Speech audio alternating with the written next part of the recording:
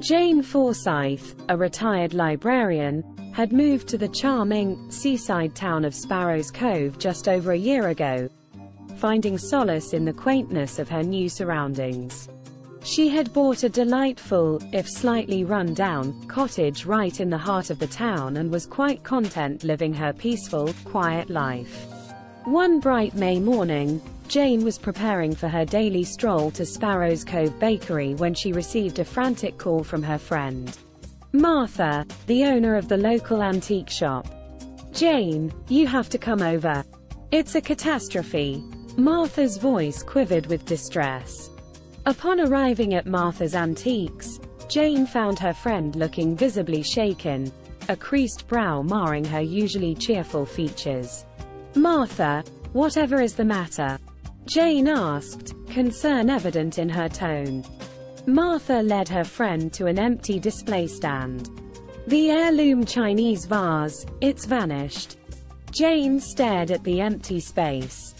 That vase was a genuine Ming Dynasty piece, a beautiful artifact worth a fortune, the pride and joy of Martha's collection. Martha's shop had been locked overnight, with the alarm system functioning perfectly. No sign of a break-in was evident, and no other items were missing. Being known for her sharp mind and love for puzzles, Jane decided to put her detective hat on. She noticed a thin layer of dust disturbed only on the stand where the vase had been. No footprints, nothing. The mystery deepened. Jane's first instinct was to question the staff.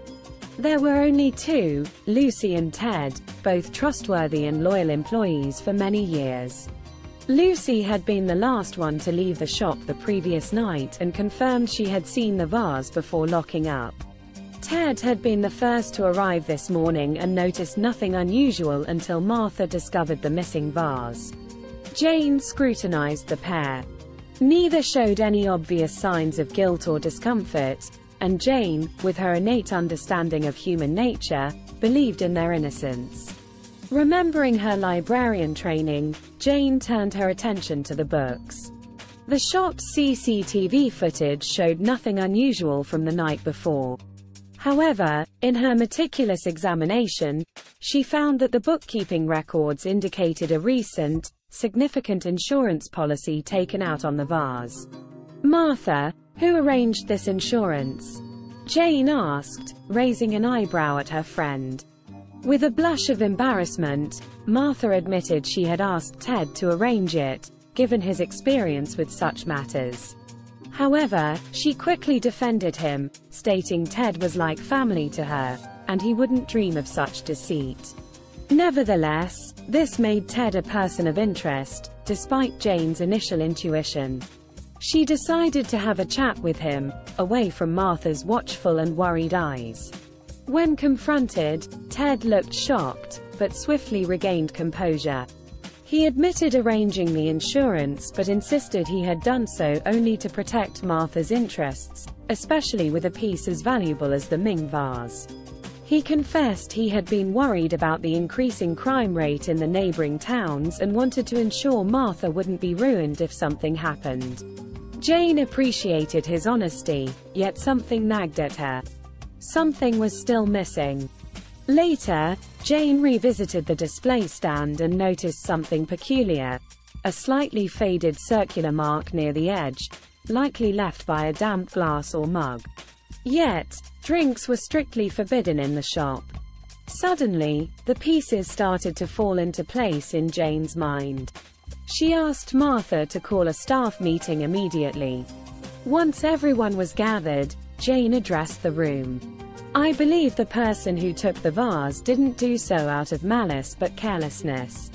Murmurs filled the room, and Jane turned to Lucy. "Lucy, you always drink herbal tea in the afternoons, don't you? And yesterday, you took your cup to the display, violating the rules." Lucy gasped, blushing crimson. I did. I remember now. I was so engrossed with a customer query that I absent-mindedly took my cup there. But when I left, I made sure the vase was safe." Yes, but what you didn't realize, Jane continued, is that your mug left a mark. Ted saw it this morning, assumed the vase had been stolen, and to save you and the shop from a scandal, hid it. Ted's face turned ashen. He nodded, leading them to the basement, where he revealed the vase hidden behind an old armoire. His intention had been to find it later in a location where it could have been feasibly overlooked. After a collective sigh of relief, Martha decided not to press charges, grateful that the mystery had been resolved and the vase was safe. In the end, Jane had solved another mystery, cementing her reputation as the sharp-minded, warm-hearted sleuth of Sparrow's Cove. The small seaside town was a little safer, a little more peaceful, thanks to her vigilance.